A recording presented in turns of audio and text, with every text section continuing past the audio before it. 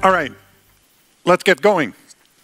For those that weren't in my earlier talk today, I am Michiel. Hello.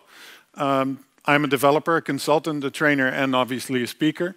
My Twitter handle right there, if you want to reach out to me, complain about the talk, or view the slides. I'll post the slides online after the talk. I work for a company called 4Scouts. We do a lot of consulting on continuous delivery and continuous deployment. So if you have questions, if we can help you, please come see me after the talk and we'll exchange details. All right, let's get going. As I said, this is a project that took about 1.5 years. This project happened in Amsterdam along a beautiful river called the River. The company this occurred at is called the Persgroep Employment Solutions, which is part of the Persgroep, which is a large newspaper company in Belgium and the Netherlands. They own a number of large newspapers, but also a bunch of online companies, such as this one. They have 3 online job boards, 3 Dutch online job boards. An IT job board and 2 other job boards.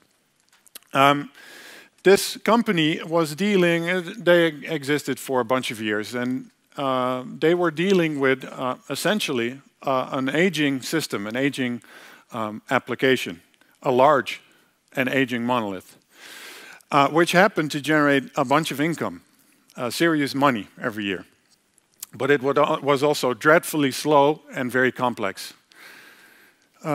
Dreadfully slow, page load times of 5 to 6 seconds or worse were not uncommon. Technical debt was also a serious issue in this project. And this, when we look at the architecture of this large aging monolith, there are a few things that pop up. On the top, we have 3 job sites that I told you about. The traffic from the internet to one of these 3 job sites essentially comes into the same set of load balancers and varnish caches. That traffic then gets distributed across a bunch of front-end servers, which handle the load. They talk to a bunch of back-end servers. So far, so good, right? Problem being there that some front-end servers talk to other front-end servers, and some back-end servers talk to other back-end servers by about 3 different ways: RPC, direct database access, and REST APIs. Plus, the only way to distinguish a front-end server from a back-end server is a simple flag. They run the exact same code, or the exact same code is on that machine. The only way to distinguish is a Boolean, essentially. And so in the bottom of the picture, they connect to a bunch of external services and Solar and what have you, MySQL. So this is the picture as we found it, essentially, as a number of external consultants, of which I was one, and we were asked to help the existing team, about 16 people. And that existing team were dealing with this monolith by manual releases every 4 to 5 weeks, usually on the weekend. And the problem with a job site is that it has 2 groups of consumers, 2 groups of customers, essentially. One group is the group of recruiters and employers that post jobs on a job site. They tend to do that on weekdays from 9 to 5. And the other group, those are the actual consumers, if you will. They're looking for a job, or maybe for a better job. And they tend to do that at night on weekdays or in the weekend. So you can imagine that if you take the site down for a manual release every weekend or every 4 to 5 weeks weekend, that hurts the people that use the site to find a job. Of course, it doesn't hurt the people paying the bills, but it does hurt the people that make your site popular or unpopular. So anyway, manual releases every 4 to 5 weeks, usually a lot of firefighting in the week after the release. Fragile tests. Tests that would randomly fall over, would randomly fail, and then the next test run would work again, only to have another test fail. So something that you can't really trust, and they ran for about 2 or 3 hours in some cases. Like I said, frequent firefighting after releases, but in general between releases as well. A lot of issues that took valuable development time from the team. And the team was getting pretty frustrated, and all this had a result in a significantly lower velocity than you would expect with such a team. Now, there are a few things that you can ask when all this is happening, and of course management was asking a few things as well, and they set a few goals down to improve this. One of the goals, to obviously reduce the number of issues that this team was dealing with. Because, again, that takes away valuable development time. The other goal, the next goal, is to reduce the lead time. And by lead time, I mean the time it takes for an idea to make it all the way into production, usable by a consumer. Before we started with this transition, the lead time was measured in number of months, 3 to 4 months easily. Which in a highly competitive market, such as the online job boards, at this point is simply not acceptable anymore. So that needs to be reduced by a fair amount. Third, increase the productivity of the team. Goes hand in hand with goal number 1. If we reduce the number of issues that the team needs to work on, then obviously they can spend their time on doing more useful things. Fourth, increase the motivation. This may even be one of the most important goals, because if you have a team that is frustrated, that is not performing to the level what they think, then at some point they may go away to another company. And you want to make sure that developer retention is actually a thing. Not only developers, but also testers and everybody pretty much involved with the development of this application. So they need to become more motivated to handle this and to keep them, essentially, or to increase the chances of keeping them at the company. Now, I stipulated these 4 goals, and these goals lead to a very simple question: how? Now, how translates into, should we refactor or should we rebuild? Let me explain those 2 things. Refactoring means that we iteratively start improving small parts of the code, and then if we do that long enough, then small parts become large parts, and we have the application under control again. They started enthusiastically with that. After 3-4 months, we have about 2.5% code coverage, which is not a lot, but in absolute terms, or actually in relative terms, it's an insane jump from, it was about 0.5, but still, that's not going to cut it. A rebuild, with a rebuild, I consider something called a cut-over rewrite. And a cut-over rewrite is essentially, we have system A at first, and we build system B next to it up to the same feature level, essentially, as system A. And at some point, we're done. We have reached the exact same functionality as system A, and then we switch over. Now, a big flipping switch or flipping the big switch, that has never gone wrong, right? Plus, if you do something like that, you tend to rebuild all of the problems or rewrite all of the problems that are in the original system. This system has been developed over the course of 10 to 15 years. Most, if not all, of the decisions that have been made in the 10 to 15 years are gone, or at least the why is gone. The persons behind those decisions have long left the company. Things were not documented. Bugs have actually become features.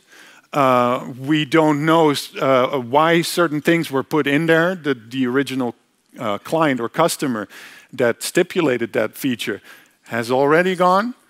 So you end up rebuilding a lot of cruft that you may not even need. So rebuilding is out of the question. Briefly, a commercial off-the-shelf system was considered. There are a few vendors where you can buy a job board, essentially, and we can change a logo and a font and stuff like that. Problem is, this is a company which is an online job board, 3 actually. So if they buy a commercial off-the-shelf product, they lose their ability to innovate and essentially stop being a company. So that was very briefly considered. Now, if all those things, the answer to all these questions is no, then what is the actual answer? Well, one of the answers is we need to start looking at our APIs as if they are the most important thing. Eat your own dog food, as some people say.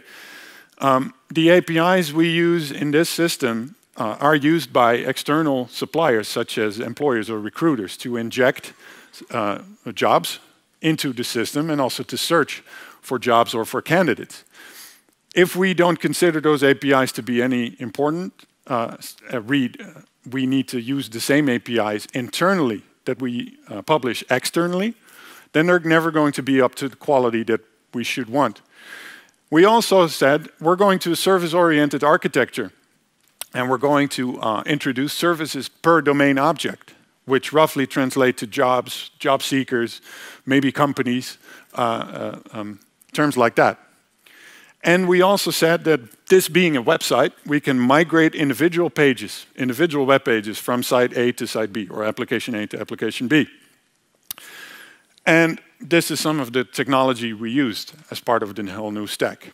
Now, when I say migrating individual pages, what do I actually mean? Well, I mean something called the strangler pattern, or the strangler application. This was coined a few years ago, a bunch of years ago, by a guy named Martin Fowler. And he said there's a tree, or there are more trees and plants that grow on other trees or other plants on the outside, and they essentially live off or grow off of the energy of that plant, the host, and they grow and grow until they envelop the host plant, at which point it withers and dies. It's a little bit morbid, but translated to our system, our large aging monolith, we can do pretty much the same. Right now in the picture, we have a simple monolithic application connecting it to a database and serving traffic to and from the internet. So far, so good. We then add a proxy in between the internet and the application. Initially, the proxy doesn't do anything. It just passes the traffic through. But then we start adding a service, small service with a little bit of functionality. Maybe it has its own database, maybe not. And that functionality is then implemented in a service, and we can add a rule to the proxy saying that if a user comes to this page, serve it off of the service, the new service, not the old application. And we can do that for people on our own network, for example, so that people in the company get to see that new page first. And then we open up to about 10% of live traffic, and then 50, and then 100, right? And then we start adding more services with their own databases and own storage and whatnot. We add more rules to the proxy. We add more functionality in those services until at some point we're at a level where we say, okay, this is good enough. We've reached what we want to reach in terms of features, in terms of functionality, and the original monolithic application is not doing anything useful anymore, at which point it can be switched off and thrown away. Strangler pattern. That leads to the following architecture. All our front ends are services as well. They're no better or no worse than other services. They are treated the same way. Also means that we now, this company, remember, had 3 different sites, 3 labels.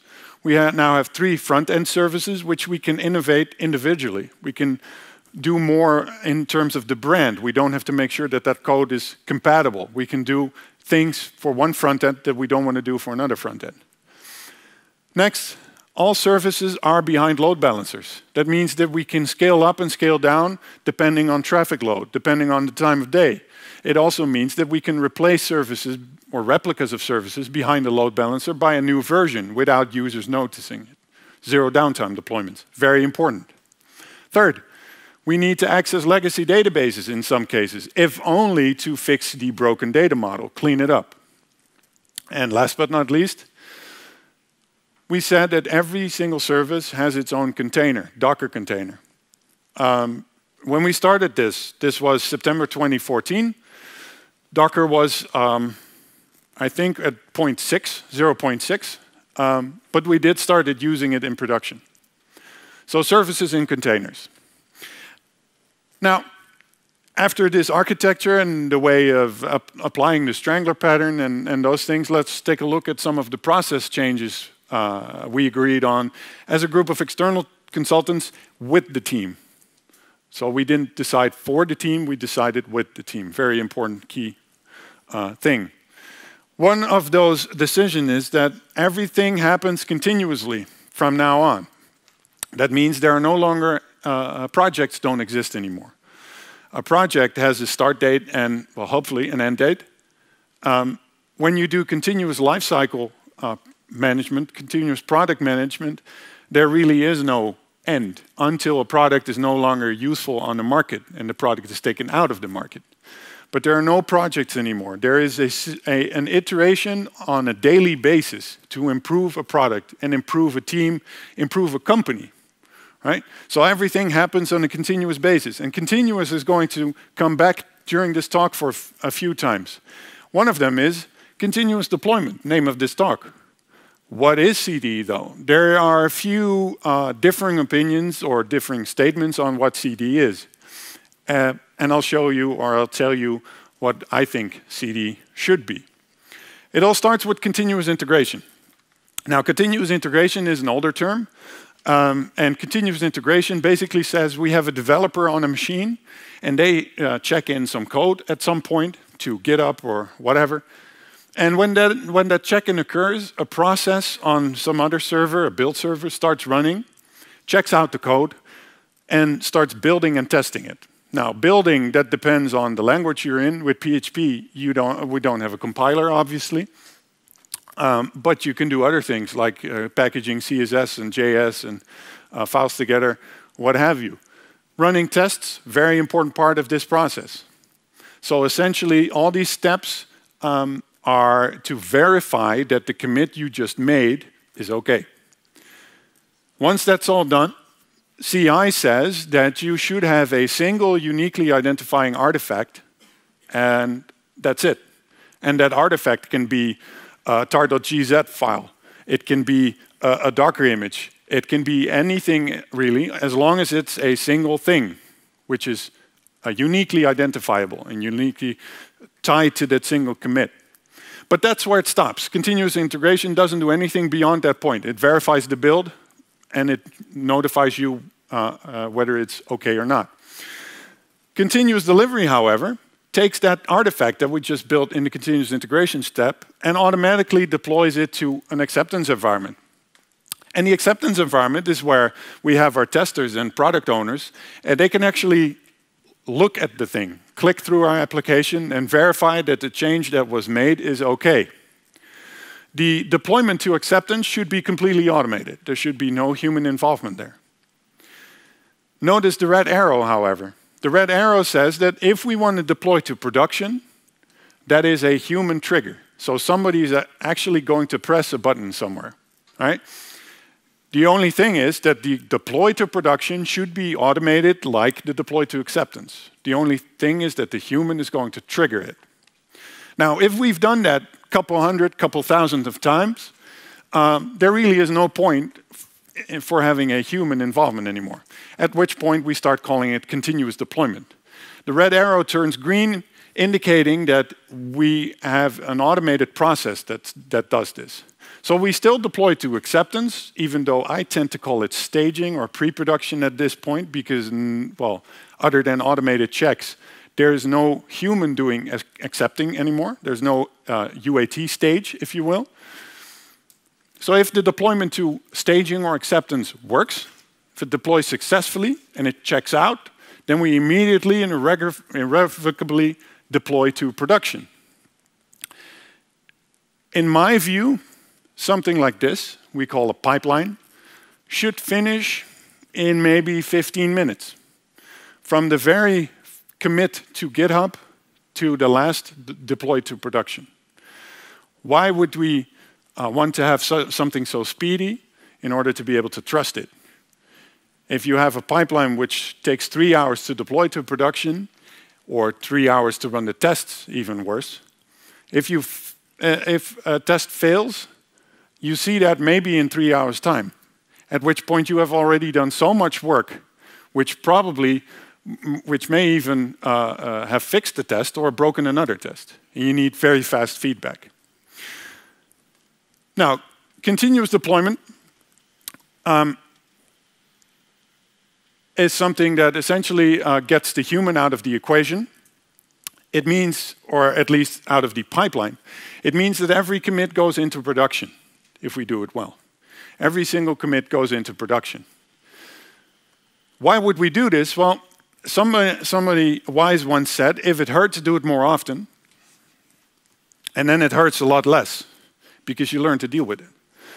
Translating that to deployments, companies that are risk averse paradoxically choose to deploy very infrequently and thereby only increasing the risk. So risk-averse companies state that we deploy once or twice per year, at which point I can guarantee you that that once or twice a year deployment will fail because there's so much work in there, there's so much pressure to have it work that your twice deployment per year is going to turn into 3 or 4 deploys per year. And you have 2 hotfix deployments after the actual scheduled deployment. So if it hurts, do it more often. Make it small. Make small steps. Small steps means there's less that can go wrong. A lot of small steps. Small steps lead to early feedback. If your pipeline is fast, if your pipeline gives you results in 15 minutes, your commit is deployed into production in 15 minutes, you have very early feedback, very fast feedback of whether your commit changed something for the worse or for the better. Did my metrics go up or down? Is my conversion rate going up or down? You know that very quickly, rather than packaging all these commits in one single deploy every 4 or 5 weeks, and you don't know which commit was responsible for what anymore. Third, small steps allow you to reduce the time to recover significantly. If your last commit breaks the production, or maybe the pipeline, then a simple git revert head commit, 10 minutes later, you're golden again. It drastically reduces the time to recover. Plus, if you release every 4 to 5 weeks, then those hundreds of commits, they all could have led to the broken state, right? If you have small steps, it's only maybe the last 2 commits that it could have caused it. So the amount of bug hunting or firefighting that you have to do drastically reduces. And by drastically, I mean over 2,000 times. And experiments.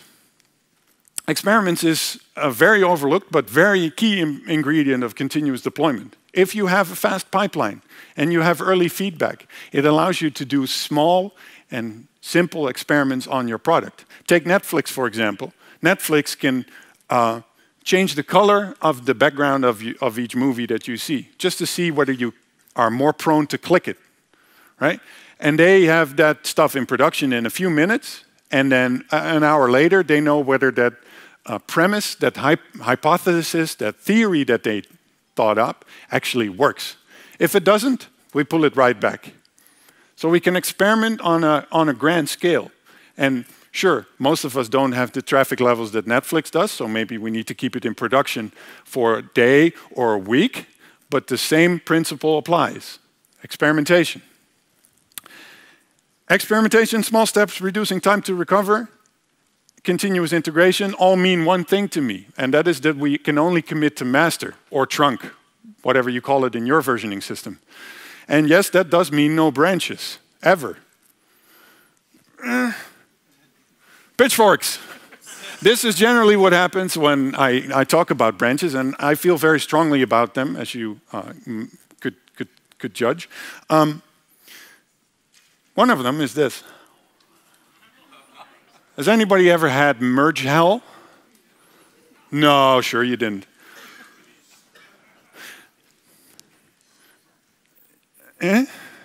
Branches are cheap. Yeah, back in the Subversion or maybe even CVS days, branches were insane. Especially in early Subversion days, a merge would kill you. Right? There was no merge info, everything would break, your complete repository would be bonkers, so nobody was trying to do branches. And now in the Git days and Mercurial and all those other tools, branches are cheap. It's easy. Plus, they even advocate it.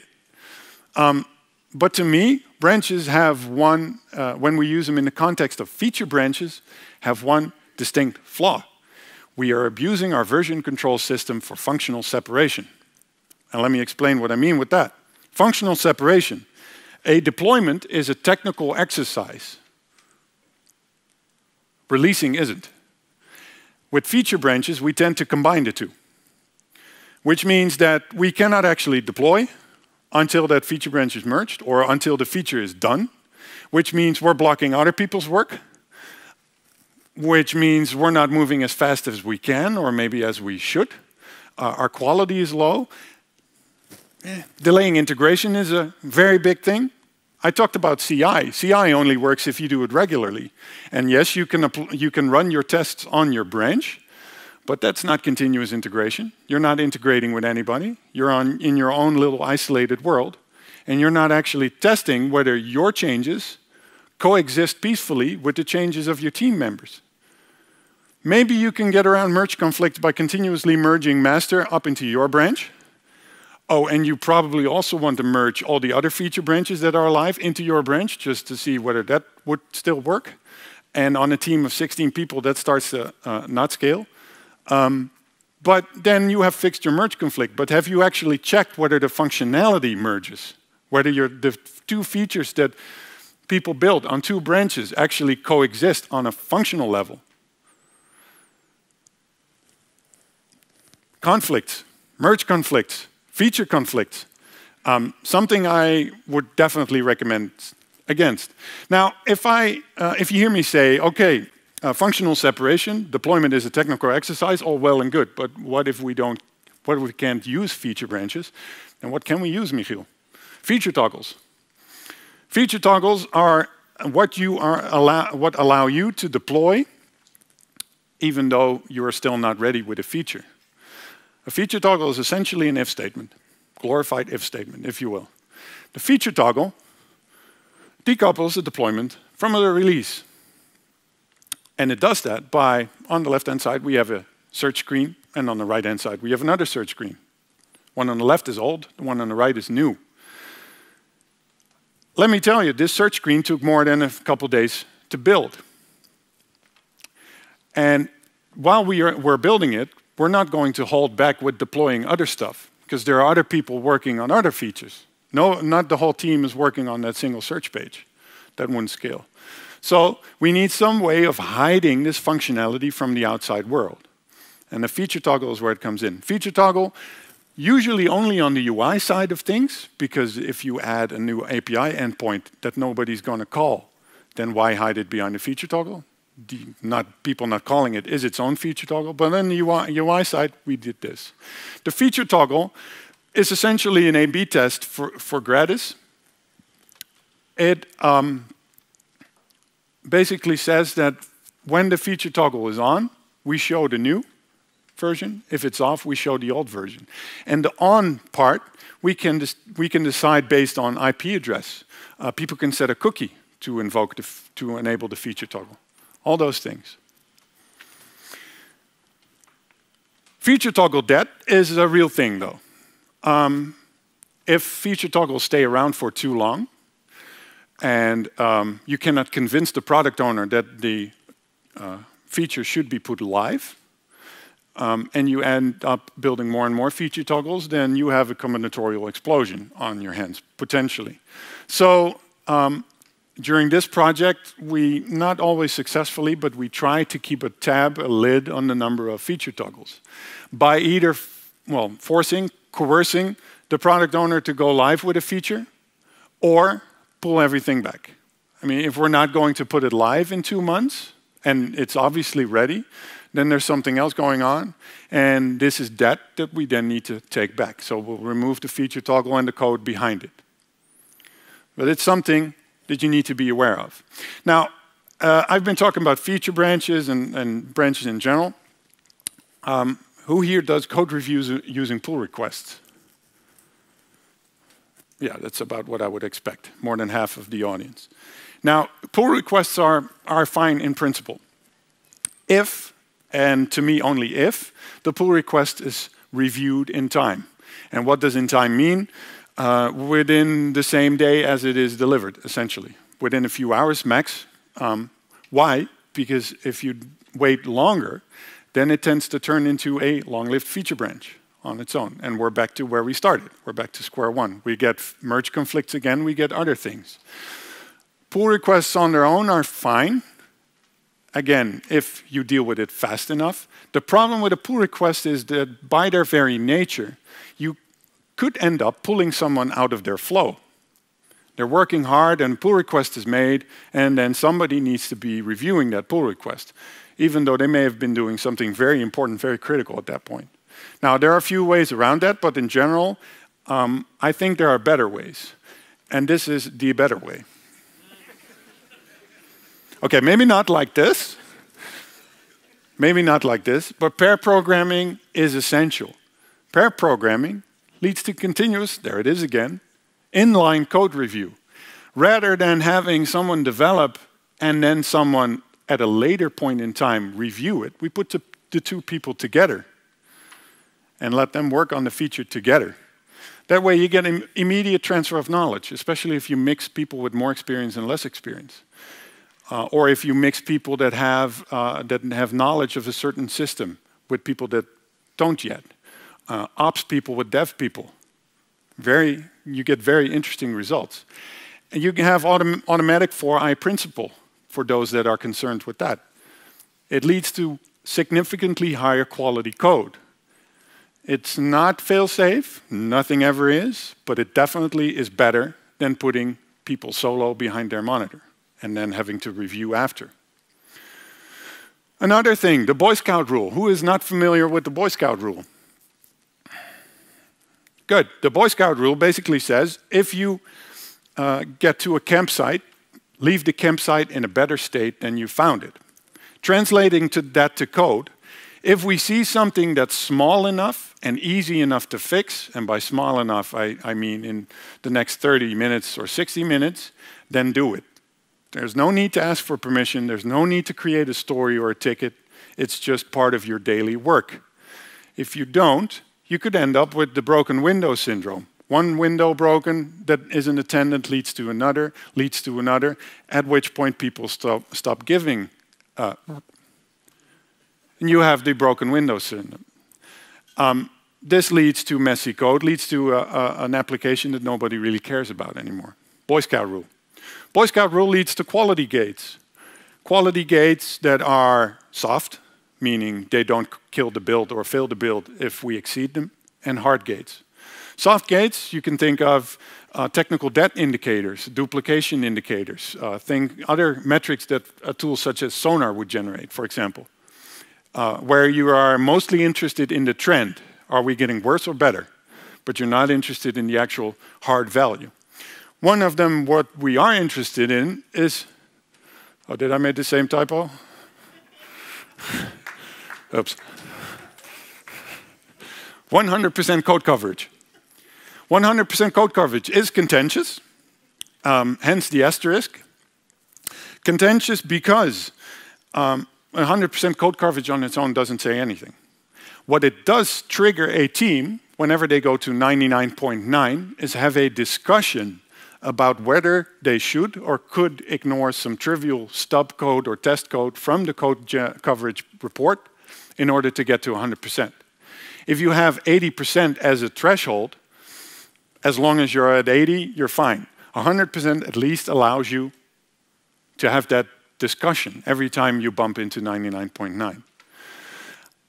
When it comes to compiled language, I might be a little bit more flexible because there you have a compiler that helps you as an additional safety net. If you remove a method, generally a compiled language, you will get a complaint from the compiler. With interpreted languages such as PHP, you probably generally need a test suite strong enough to catch that for you, or the user will. Another contentious topic, DevOps. We tried to apply DevOps principles from the very early start, and then it was still called, well, it wasn't even called DevOps yet. At this point, we're starting to add words to it, just because, and we want to cram all those people into a single team. I think this is the most important part. Sure, other people can fit into the team as well. We'll accept them and not kick them out. But at least devs and ops need to be together in the same team. Why? A team builds something. And building is easy. Building is easy. Running it, that's where it starts to become challenging. Improving it, oh my, that's where it becomes even more interesting. And essentially, the team is responsible for all these things. And you can only be responsible if you're empowered, and you can only be empowered if you have all the ingredients on your team. That means that developers, yes, they get called at night, or could, just as operational people, right? It's the team that gets paged. It's the team that's responsible to keeping an app in production, so the team gets paged when it fails. We don't at least not in my world, we don't throw things over the wall anymore.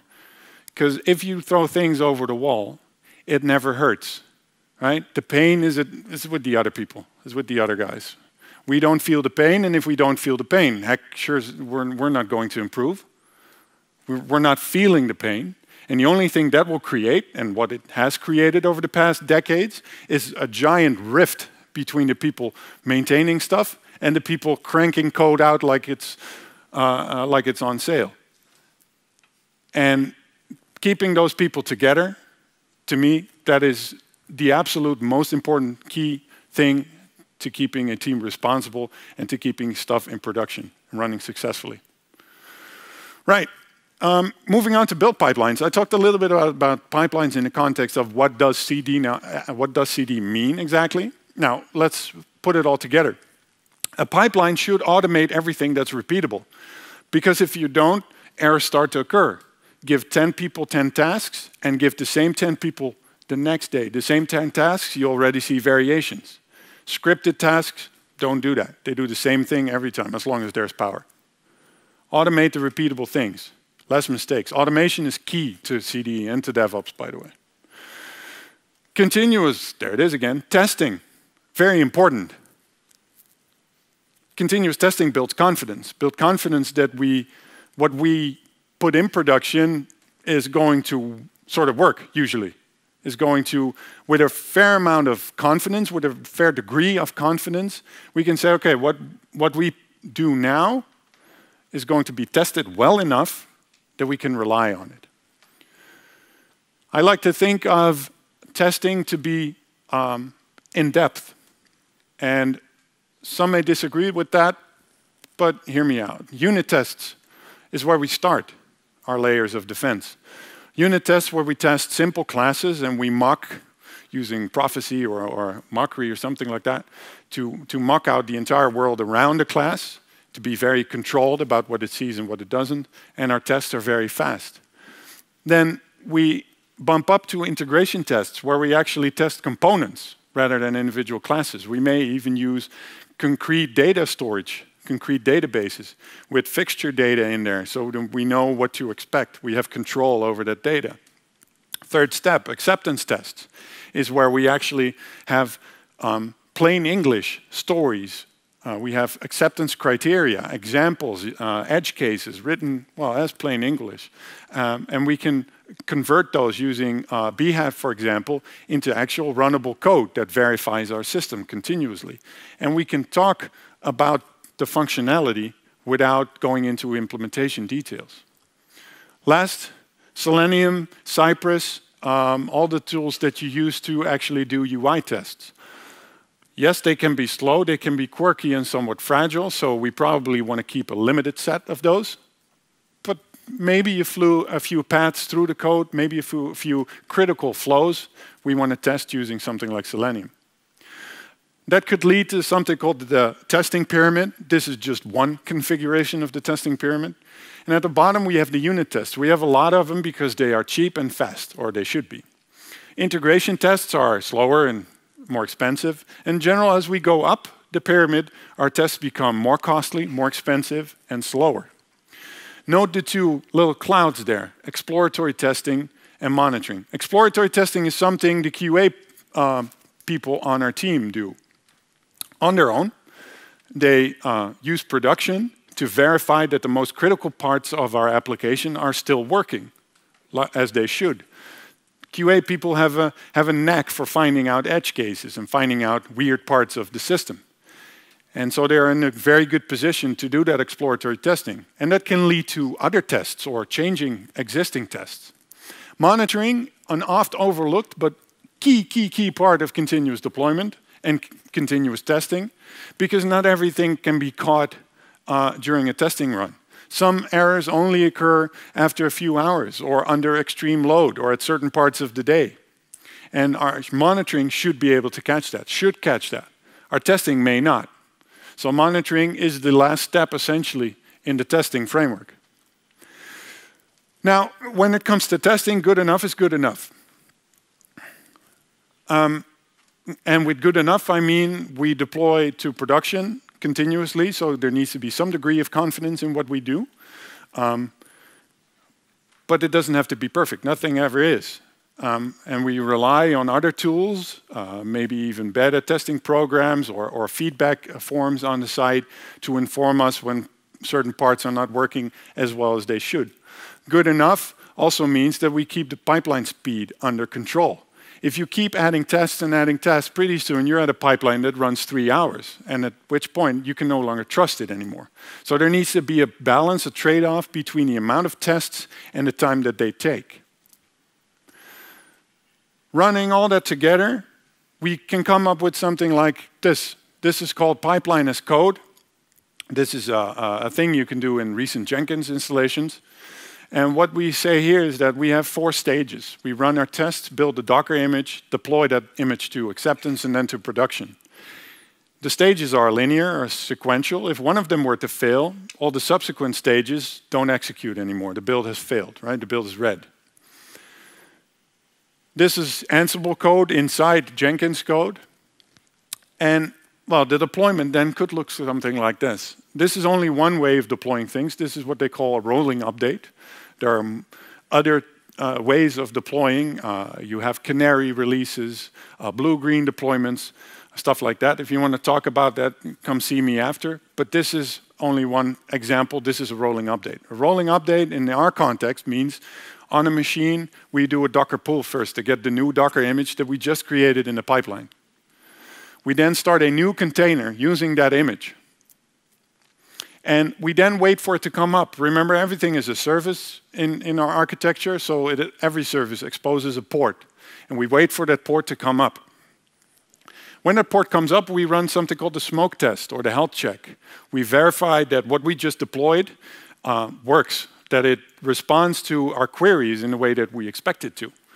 Here we just invoke a health endpoint, and we expect it to return the 200.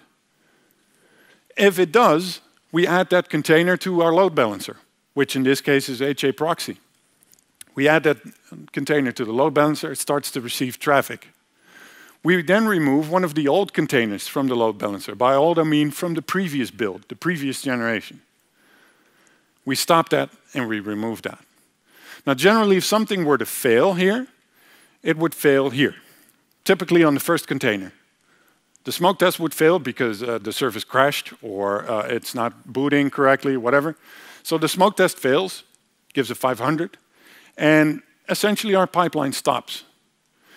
There's no harm done because we still have a full amount of replicas from the old build running. So we can still handle all of the traffic that we want. Yes, there is one caveat. If the second deployment fails, then yes, we have replaced one already. But generally, we saw this, when we saw this go wrong, it was on the first deployment of the series. Now, if it all fails, then we want feedback, immediate feedback. Feedback in the form of a build display, such as this, where we can see how long the individual stages take and whether one of the builds is red or green. This is from Jenkins as well. If the build is red, we want to know about it. The siren of shame, which is an LED lamp and a speaker attached to it, and basically the thing starts flashing and making noise whenever a build breaks. This is not to annoy people or blame people. This is to trigger a team to respect their pipeline, respect their build. Because in continuous deployment, we have a pipeline, and that's our lifeline, essentially. That's what we use to deploy stuff to production. We don't do manual deploys anymore. So if the pipeline breaks, that's an immediate priority thing to work on. You can also notify Slack or HipChat or other tools that you have, maybe even text your phone, whatever, as long as people are notified that the build broke. Very important. Last but not least, results. Initially, the team, some of the people on the team had a little bit of trouble accepting this whole new way of working, which is not completely unexpected. They've been doing this for quite a long while. And in come a few consultants saying that they can do better. Luckily, they found out after, well, not that long amount of time, that this was empowering them to do more. And it was empowering to do so much more that they started repairing the rift between them and the business, which is valuable, which is great. That means that no longer this business people and the business would be developer people. We can never ever get anything delivered. It's never on time, never works well. It's always and this helps. New technology was a thing. We introduced Elasticsearch and other tools that not everybody had as much experience with. Luckily, pair programming helped us a lot to transfer that knowledge from person to person. I said that we got into production on Docker 0.6, so we had a few stability issues here and there. We were kind of banking on the speed of Docker development, and luckily we were proven right. Otherwise, I would have told a very different story today. But we had a few issues, but in general, they were fixed relatively quickly. Pipeline stability, another thing. We had issues with NPM, who hasn't? We had issues with all sorts of other tools, network links breaking, stuff like that. That can get annoying sometimes if you, well, NPM breaking is something you don't always have complete control over. Feature toggle cap, I told you about the feature toggle debt that you need to be aware of. We weren't always completely on the ball there. Business alignment. If you start moving this fast, then the business needs to think of things in this way as well. It's not going to take 3 months for a feature to be delivered anymore. So if they rely on marketing materials to be ordered, for example, posters or contracts with other suppliers, they need to be far more just in time. They don't have 3 months to get that done. If they put a feature into the backlog, then basically half a week or 2 weeks later, it was done. Something like that triggers the business to think about things in a little bit different way. Last but not least, and when it comes to things that didn't go so well, the legacy application is still in production at this point for about 20%, but even then. What went right? Build time per service, under 10 minutes from the very check-in to the last deploy. 50 plus deployments per day.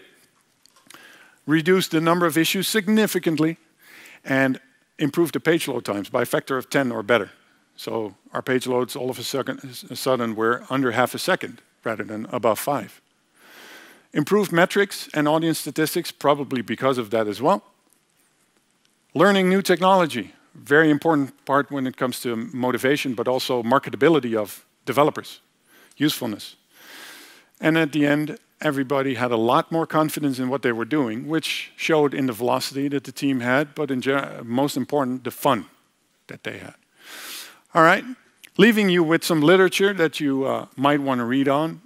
Continuous Delivery, The Bible by Dave Farley and Jez Humble. Building Microservices by Sam Newman. Also includes a chapter on when not to build microservices. Build Quality In is a very interesting book by Steve Smith and Matt Skelton, where they detail about 20 projects where they implemented CD and DevOps. All right, I think it's time for questions, if anybody has one. I'm sure there are a few. Yes, sir. How you handle database changes when you are doing the tutorial? I was hoping somebody would ask that. Database changes in continuous deployment, they don't actually have much to do with continuous deployment, but rather zero downtime deployment. The way I would do that is apply the expand contract pattern. And what that means is that if you want to rename a column, for example, in your database table, then rather than renaming the column, we add one with the new name. That's our expand. We then write some code that starts filling that column, and then write code that starts reading the column, at which point we can safely delete the old column. So database changes, when you don't want to incur downtime, you can only do backwards compatible changes. So only adding stuff, not deleting or renaming. Well, renaming is a delete, essentially, right? So that's the only way in my book that can go, the expand and then contract. So you expand your data, And then you use that new data, at which point the old data becomes obsolete. And then you can contract again. You can remove the old code and the old data. Does that answer your question?